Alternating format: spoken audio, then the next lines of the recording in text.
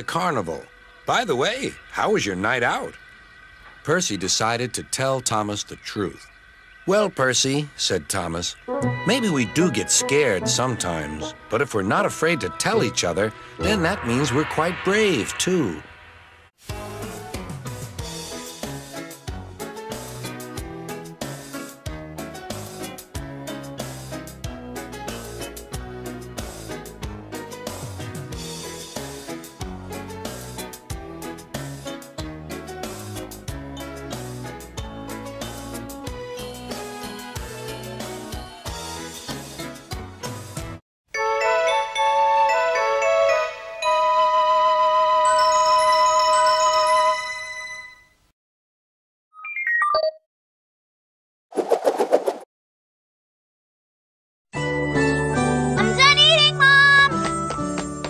Make sure you're on your best behavior at the Griffith story. Huh?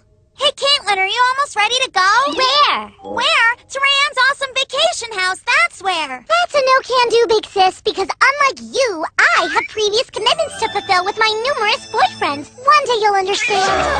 And even though you and Rayanne and Mirabelle are without boyfriends, you still have each other, and that's really what's important.